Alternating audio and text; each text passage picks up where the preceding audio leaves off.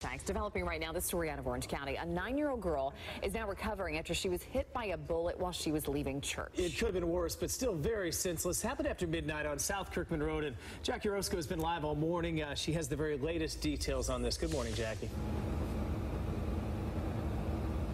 Good morning, Ryan. You know, it's nothing that any family wants to imagine, but luckily that 9-year-old girl is expected to be okay. Right now, Orlando police officers are still trying to figure out where that bullet came from, but like you mentioned, she was just leaving church here with her family when she was shot. Now, again, it happened around 12:09 this morning in the 800 block of South Kirkman Road, right here at the Majestic Life Church. Service had just let out when police officers say that 9-year-old girl was shot in the right arm with a bullet. Now, she was treated here by paramedics, and again, she's expected to be okay. When officers here were investigating, they did not find the bullet.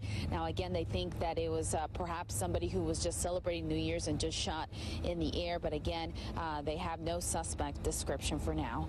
Reporting live here in Orlando, Jackie Orozco, Fox 35 News.